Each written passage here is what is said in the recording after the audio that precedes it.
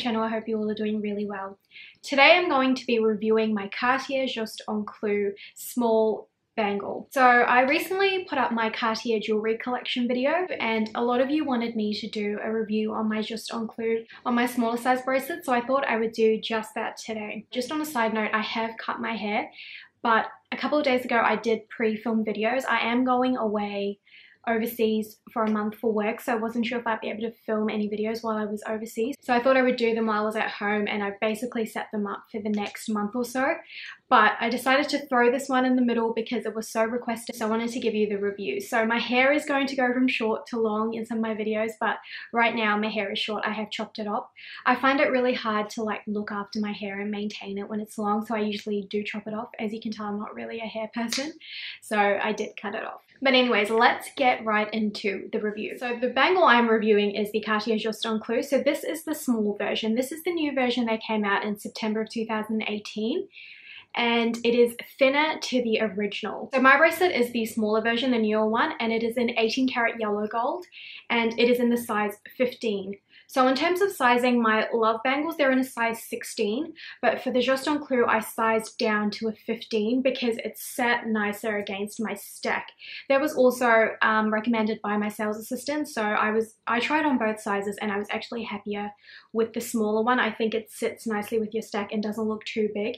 It also doesn't roll over your other love bangles, so my personal recommendation to you will be to go a size down, but definitely try it out just to be sure. So with my bangles, I like them small and I like them to sit higher up on my wrist, so I always go for the smaller sizes of the bangles. I could have definitely gone larger. Because I have the smaller love bangles in the size 16, I opted for the smaller Juste Clou as well.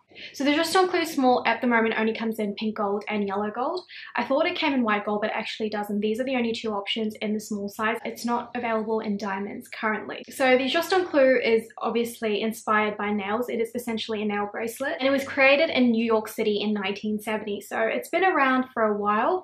Obviously, as I mentioned, the smaller version has only just come out in 2018. So why did I choose the smaller version? The original version of the Juste Clou has always been on my wish list. I have wanted it for so long. I knew after the love bangle that one day I would have liked to add the Juste Clou to my collection. But when I buy jewelry, I mentioned this in my Cartier jewelry collection, when I buy jewelry pieces, they have to have some meaning or some milestone or momentous moment for me to buy. Jewelry for me is a really big investment, so I want to make sure that they mean something special, because I do like to keep my jewelry forever. They're not a piece that I've ever intended to sell or anything like that, and I like to wear my jewelry every day, so I like them to have some sort of special meaning. So the first thing I had to do for the original version was obviously to save up that much money. I believe the original version retails for 9,500 Australian dollars. So I had to save up that much money, and also for a momentous moment to happen. So when September rolled around, I saw that the smaller version had come out. So I wanted to go into the store and see it. So I went in, tried it on, and I actually really liked it. I thought it suited my stack really nice. It wasn't too big compared to the original version next to my jewelry, and it wasn't super overpowering. I felt like every piece stood out by itself. But I have this thing where I really like to get the original version of items, so I was really unsure. I wasn't sure whether I should save up more and get the original or get the smaller one now. So I even put a poll on my Instagram asking which looks better, and the smaller one won because it did look better with my stack, and I did want to wear it with my stack. So in the end, I decided to go for the smaller one, and I've actually been super happy. I'm super glad that I chose the smaller one because it suits my stack and it's exactly what I wanted for my jewelry piece. And the milestone that I reached for purchasing this bangle was actually graduating from my master's. So that was a pretty big moment in my life. I was very proud of myself, so I thought, why not get something beautiful to represent that? So let's talk about the review version now. That's just a little backstory on why I chose the small Juste Clou. So I love the way the bangle sits next to the rest of my stack. I feel like it matches my set without being too overpowering or too underwhelming against the rest of my jewelry. So I think it was the perfect size in terms of that. It's not too big. It doesn't get in the way when I'm typing things on the computer. Small enough that it just sits nicely against my wrist here. I do feel like the bangle is really good quality. It is 18 karat gold. Because of the mechanism of how I put the bracelet on, it is actually a lot thinner and there's a lot more movement in the bangle, because essentially how you put the bracelet on is you twist it around your arm. It's not like the original version. It doesn't have a little hook. You twist it around your arm. So because of that, the bangle is obviously a lot thinner and softer, but the bangle actually feels like it's good quality. Like, it is 18 karat gold and I do feel like the quality is really good. The quality is similar to all the rest of my other Cartier jewelry pieces, so I can't say that quality isn't good on this bangle. It's literally the same as the others. I do have some cons for this bangle. I have been wearing it for about 6 months now, so I have noticed a few things. The biggest thing for me I've noticed is that it gets hooked onto items depending on how you wear it. So at the store, my sales associate recommended me wearing it in this formation. So I'll just show you like that. So it would sit against my jewelry like that. So if I had this at the front of my wrist, this would get hooked onto blankets, shopping bags, a whole lot of stuff. Anything that had little holes in it, it will get hooked on. So that was really frustrating for me, because not only would I get stuck to things, I was also starting to worry that my bangle was going to lose its shape. So what I did was I decided to turn it around and wear it this way so that the thicker part is at the top of my wrist, and that has actually stopped it from hooking onto things. I like the look of it the other way better, but I would rather have it this way and not get it hooked onto things and for it to be frustrating while I'm out and about. So that's a con, is if you're going to wear it that way, just be aware that it is going to be easier to hook onto things. But if you flip it over and wear it this way, it's a lot easier. Since I flipped it over, it hasn't hooked onto anything or got stuck in shopping bags. Another thing also, when you wear it the way that was recommended to me by the sales associate, it occasionally used to flip over. So I will show again in a video what I mean, but the thinner part used to flip over to the other side and it would separate. And again, I was worried that it would separate and it would lose its shape over time. But since flipping it over, I've had none of those problems. It doesn't get hooked on, it doesn't separate. It doesn't even get hooked onto my love bangles, which I thought it might, but it doesn't. I was also worried about it losing its shape, like I mentioned when I was wearing it the other way. I do have a Tiffany & Co bangle, which has a similar mechanism, and it has bent out of shape. But that bangle is a lot thinner than this one, so I think this losing its shape will be a little bit harder. Since switching it around, I haven't really been worried that much about that issue anymore.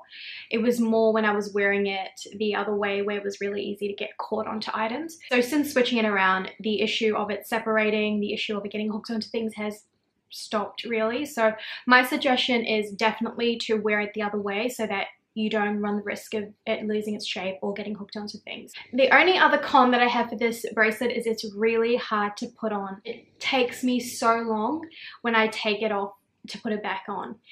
And it's okay for me because I actually don't take this bangle off. I rarely ever take it off. When I purchased it, I wanted to wear it every day. It was going to be an everyday bangle. So for me, that has not been that big of an issue. But when I do try to take it off and put it back on, I find it really hard. I usually have to get somebody else to help me, or else it can take me like 5 minutes to put it on. And it's just because you've only got one hand and you've really got to spin it around and get your arm in the right position. So it's a little bit flimsy like that and a little bit harder to put on. But besides that, if you're going to be wearing it every day, I think you'll be fine. It is a bangle that can be worn every day. My sales associate said it's totally fine. It's what it's made for. You don't have to worry. Obviously, it is going to get scratched. If you watch my Cartier jewelry collection, you'll see that my bangles are quite scratched because I have worn them every day since I've got them. But besides that, it's jewelry pieces. For me, when they get scratched, it tells a story. I like it when jewelry pieces look old because I know I've had it for so long. It's been through a journey with me. So for me, I don't mind the scratches at all. Besides that, those are the only few cons. The biggest pro to me is that I just love the way it looks and I love the way it sits against the rest of my jewelry. I would definitely repurchase a few more of these if I could. I definitely think it's a better value for money compared to the original version. This is more than half the price of the original version, and essentially it is the same thing. The original version is a lot thicker. For me, I think this is definitely a lot more better value for money.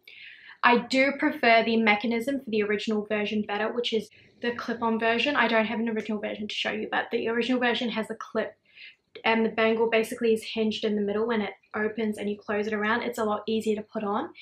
But again, this is half the price, so obviously the mechanism had to be a little bit different. I think maybe in the future they could potentially improve the way you put this on so it's a little bit easier. But overall, I think in terms of value for money, it's much better than the original. Juste Clou is another classic piece from Cartier, so I really feel like the value is going to stay for these bangles. It's a classic piece, it's been around for years, and it's another classic like the Love bangle, so I think it's got great staying power. It's a beautiful bangle. Overall, I'm so happy with my purchase. I don't regret it at all. I don't regret not getting the original version. I do love this and I'm going to keep it forever. Let me know if you have any other questions I can answer for you in the comments about this bangle. I only had the bangle for 6 months, so I've just tried to give you everything that I have noticed about the bangle since I've got it. Over time, I can probably do an updated review on the bangle. So let me know if you have any other questions and I can definitely answer them for you. I hope you enjoyed my review of the Cartier Juste Clou, and I will see you next time. Bye!